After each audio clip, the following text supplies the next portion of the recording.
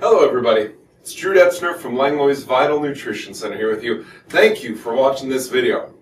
This video is about a protocol I developed.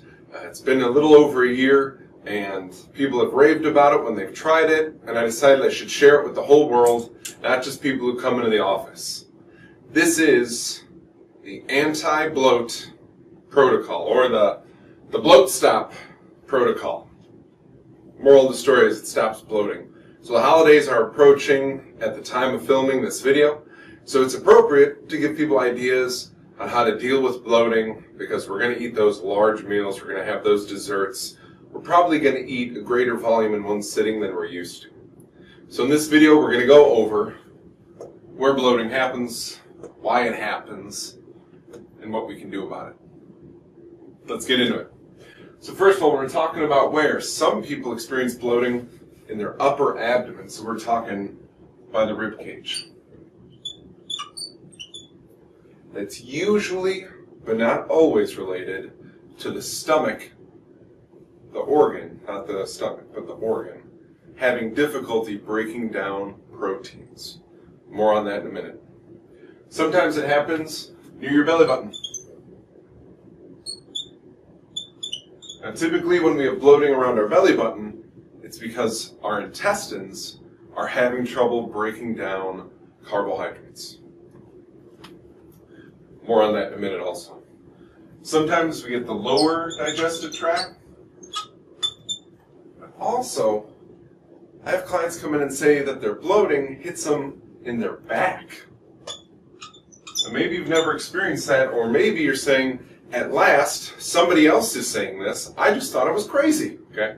Typically when we see bloating in the lower GI or the back, it is because the liver and the gallbladder didn't break down fats the right way.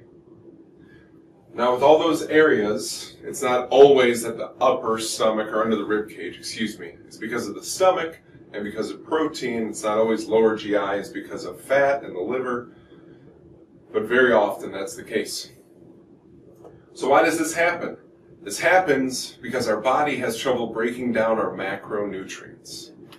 So the body has trouble breaking down either carbs, proteins, or fats. So the body doesn't break down those foods and it starts to irritate the body. So if the carbohydrates or the proteins or the fats got fully digested the way they're supposed to, they will very easily move through your abdomen, even in great volumes, and then pass through you. But if your body can't fully break them down, either because there's too many of them or because a lack of potency, then we're going to get bloating. So what are we going to do about it? We're going to support the functioning of your liver, your stomach, and your intestines. Now let's talk about what supplements we're going to use to do this. We're going to start with the liver.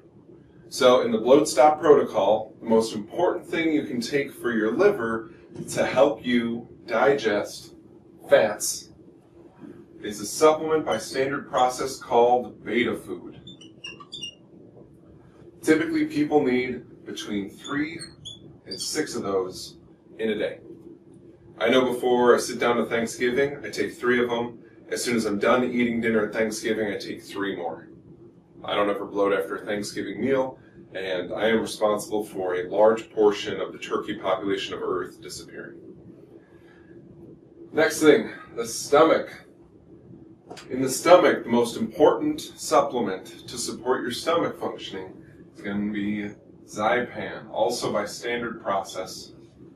Now this one's a little bit trickier, just because some people are a little bit sensitive to Zypan.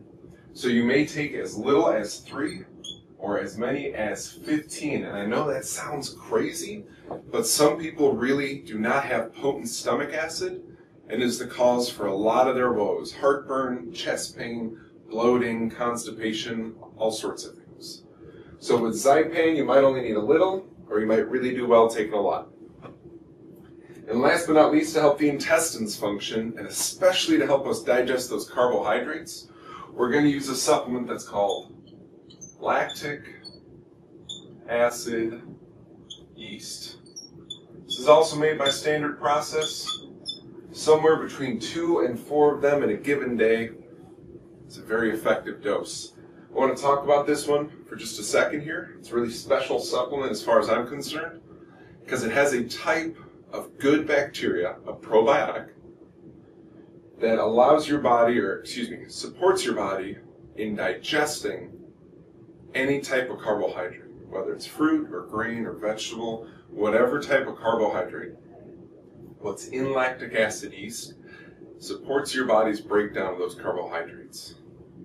So if we're looking to stop bloating, wherever we feel it, up under our rib cage, around our belly button, even in our back, we're going to make sure that we're doing things to support our body's digestion of carbohydrates, proteins, and fats. The way we do that, we support the liver by taking beta food, we support the stomach by taking Zypan, and we support the intestines by taking lactic acid yeast. Some of you are already wondering this, so I'll just go ahead and answer it now. Yes, you can take this beyond the holidays. Yes, you can take it long term. It's totally safe.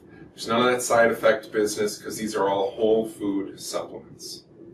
Thank you for watching this video. I hope this helps you. If you have questions about this, or if you want to hear about other things, other symptoms you deal with, let us know. We probably have some way to support your body in dealing with those things. There's going to be more videos coming your way soon. Have a great day.